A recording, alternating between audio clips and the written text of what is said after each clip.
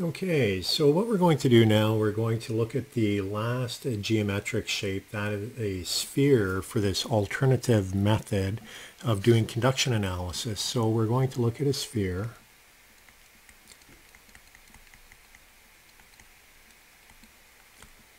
And we are going to assume that it is radial conduction only. And the other assumption, steady state. 1D, no heat generation, and the last one is K is equal to constant, so it's not a function of temperature. So those were all the requirements that we had for this alternative method. I'll begin by drawing out a sphere, and then we'll work through using Fourier's law.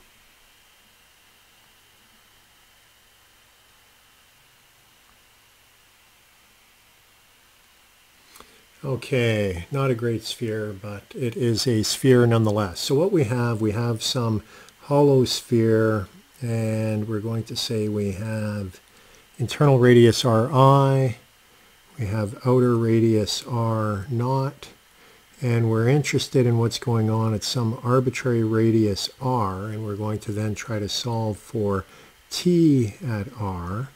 And temperatures, those are the boundary conditions we're going to have. Let's say that we know Ti and we know T outer. All right, so that's the information we have. The area of a sphere, you better know the area of a sphere. The volume of a sphere is 4/3 pi r cubed, and the area would be the derivative of that with respect to r. So area is 4 pi r squared. All right, that's the area of a sphere. You have no idea how many times during exams I have students ask me, what's the area of a sphere and what is the volume of a sphere? Those are things that you should have memorized. That and the quadratic equation. Remember, memorize those things.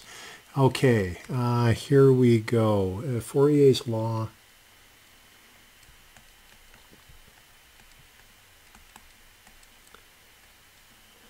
We have Fourier's law. We're going to rearrange that. We put in the area of the sphere.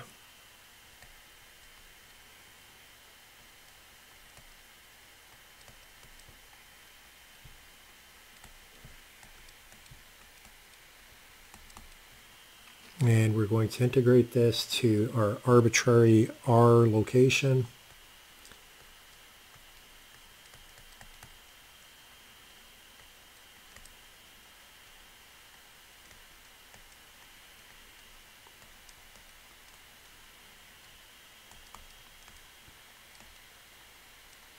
Okay, so we get that equation there. Now what we want to do is we want to integrate that.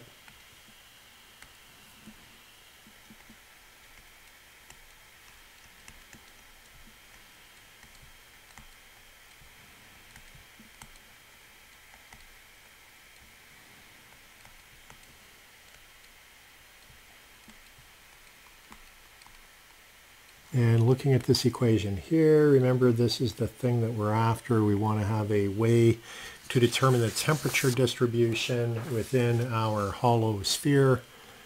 So we rearrange this and we can come up with the following expression.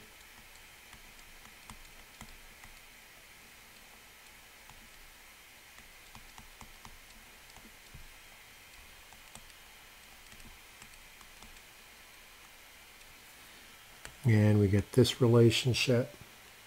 Now, like before, we have not finally solved everything, so we still have that heat flux in there. How are we going to get that? Well, we have our boundary conditions. Coming back here, we've used this boundary condition, we haven't used that one. So let's apply the boundary condition.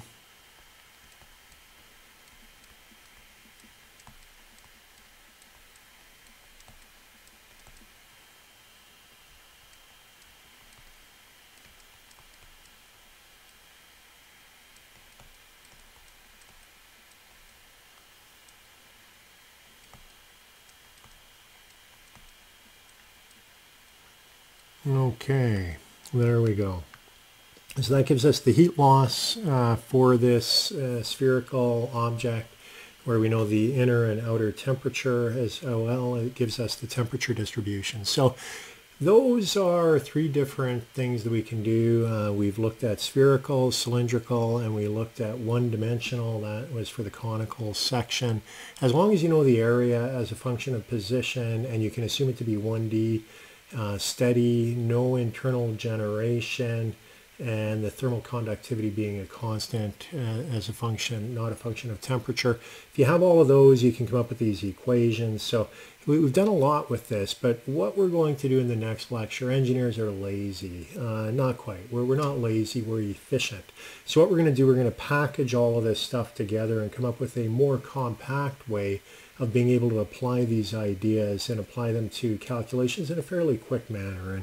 And so that's what we'll be looking at in the next lecture as we continue on using the alternative method for conduction analysis.